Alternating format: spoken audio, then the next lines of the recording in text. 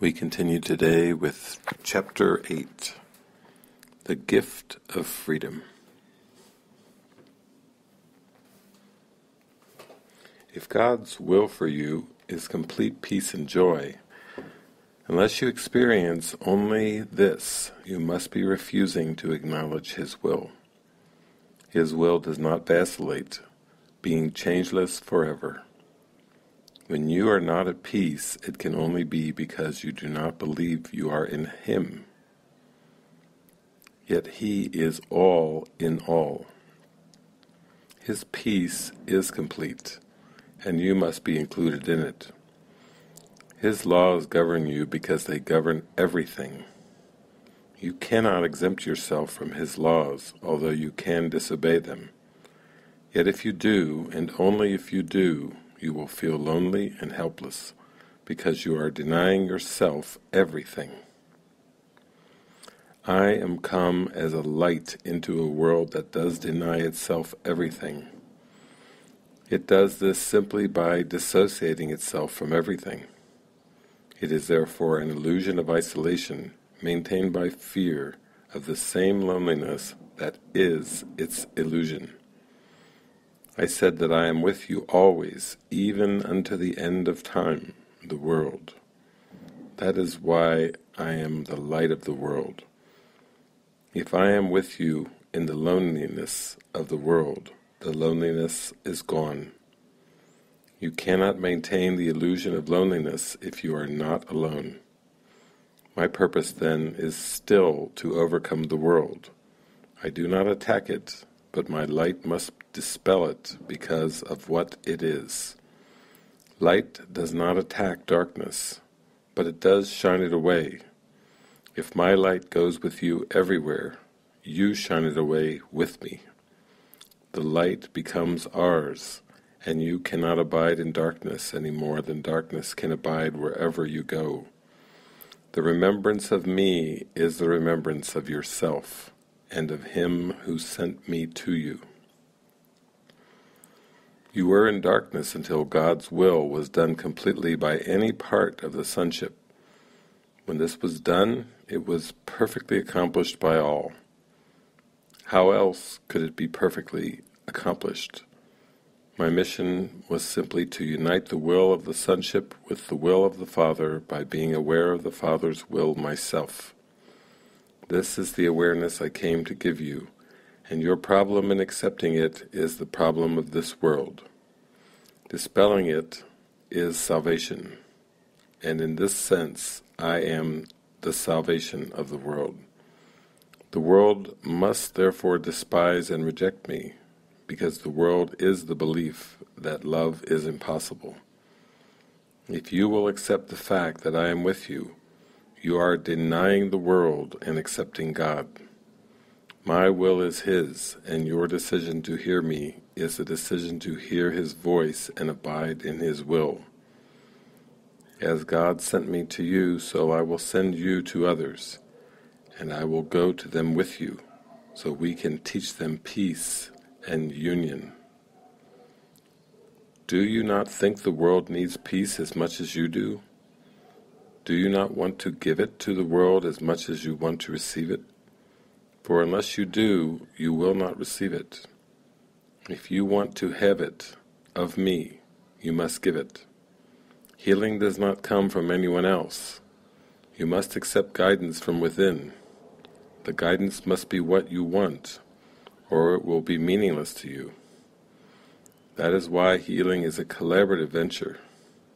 I can tell you what to do, but you must collaborate by believing that I know what you should do.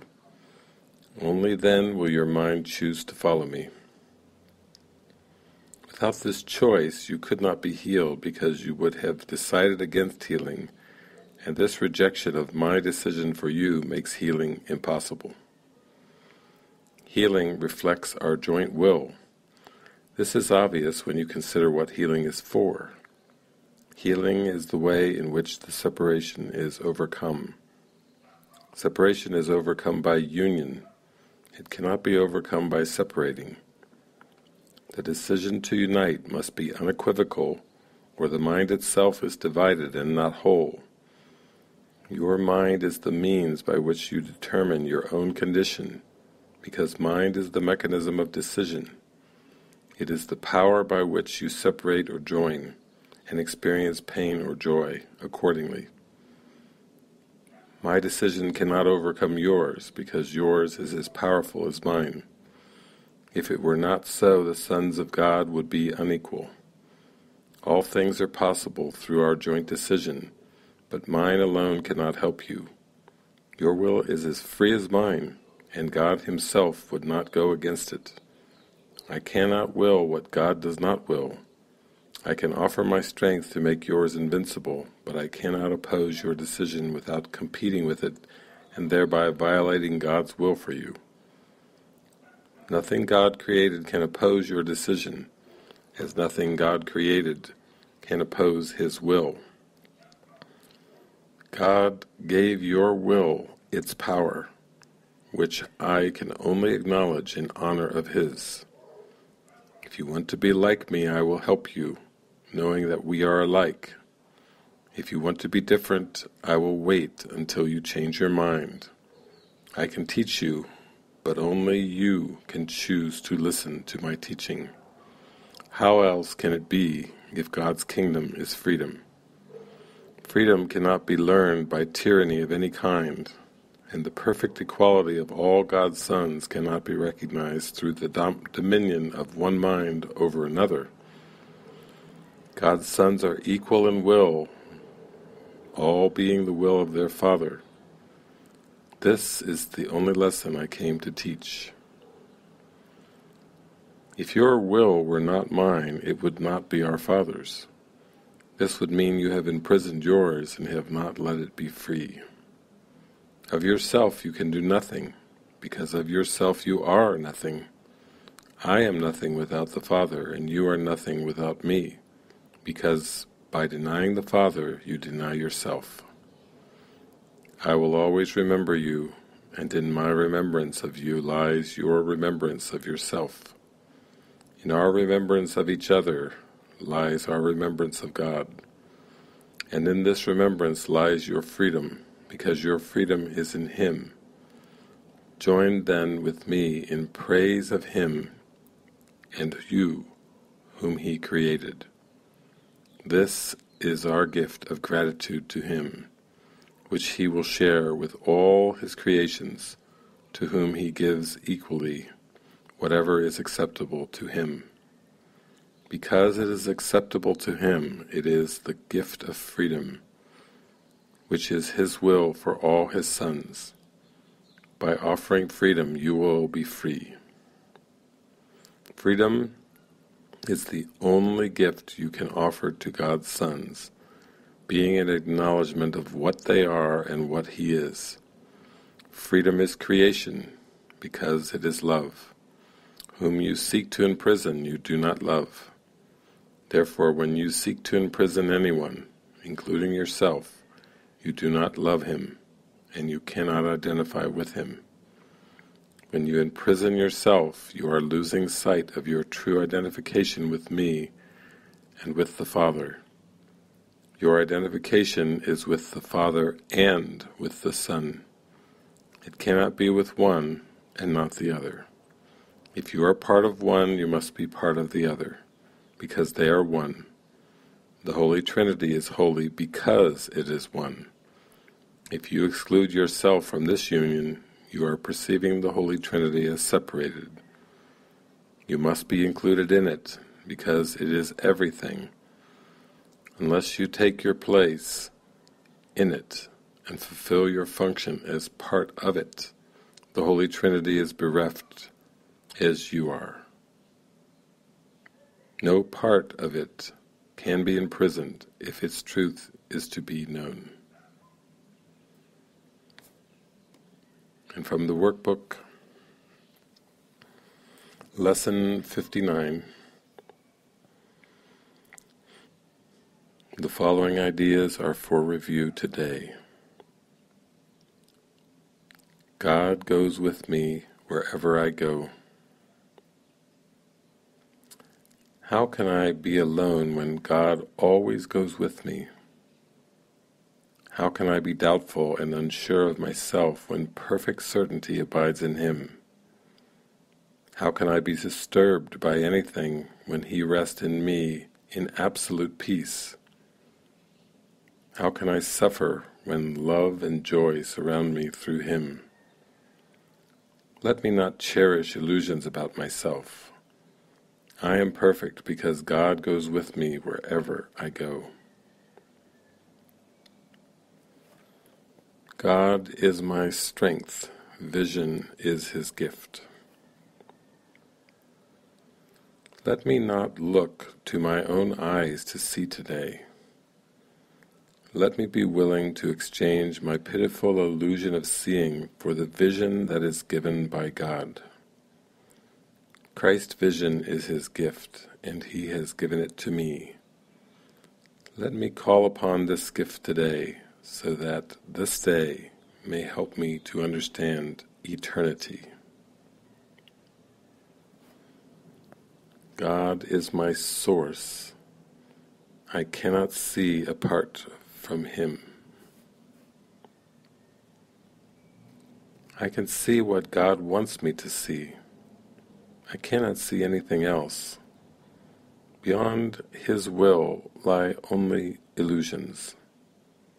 It is these I choose when I think I can see apart from Him. It is these I choose when I try to see through the body's eyes. Yet the vision of Christ has been given me to replace them. It is through this vision that I choose to see. God is the light in which I see.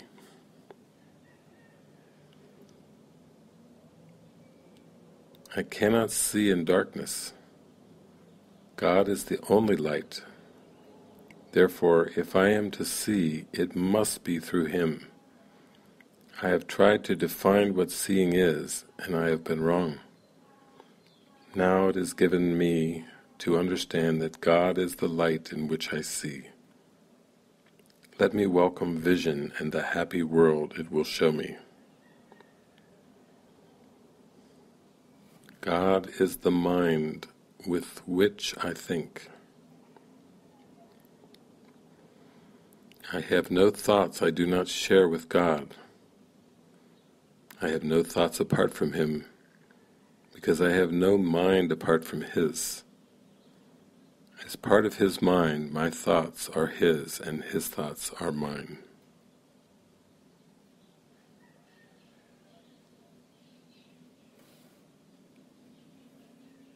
So today is a day of opening to unification and identification with God. It's an opening to freedom. By offering the gift of freedom to all of God's sons as an acknowledgement of what they are and what He is, then freedom is given me. The ego has been the attempt to imprison myself and everyone. When you imprison yourself, you are losing sight of your true identification. Identification with Christ. Identification with God. As the Trinity is unified, so the Father and Son are one. I and the Father are one.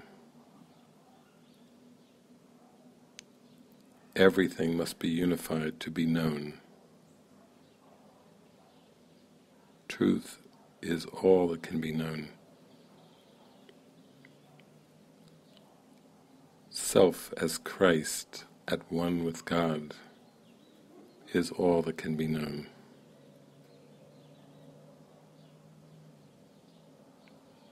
And healing reflects our joint will. Separation is overcome by union. The decision to unite must be unequivocal, or the mind itself is divided and not whole. Mind is the mechanism of decision. I must join my decision with the Christ in accepting myself as God created me. All things are possible through this joint decision.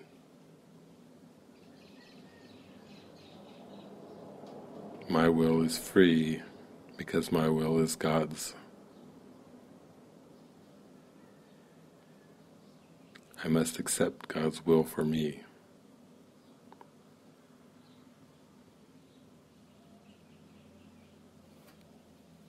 And so we join with the mind of Christ.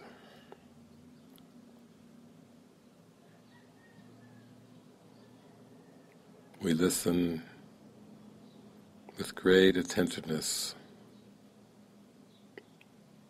as Jesus extends this lovely invitation of eternal life. If you want to be like me, I will help you, knowing that we are alike. If you want to be different, I will wait until you change your mind. I can teach you, but only you can choose to listen to my teaching. How else can it be, if God's kingdom is freedom?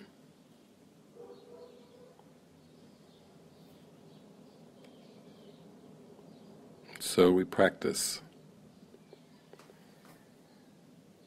We practice today with the thoughts that are given us.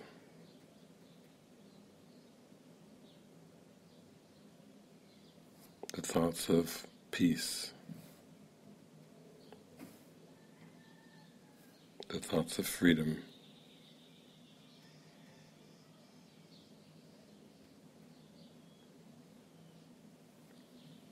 God goes with me wherever I go.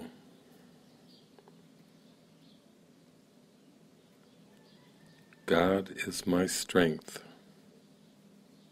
Vision is His gift. God is my source.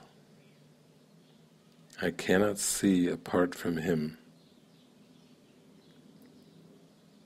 God is the light in which I see. God is the mind with which I think.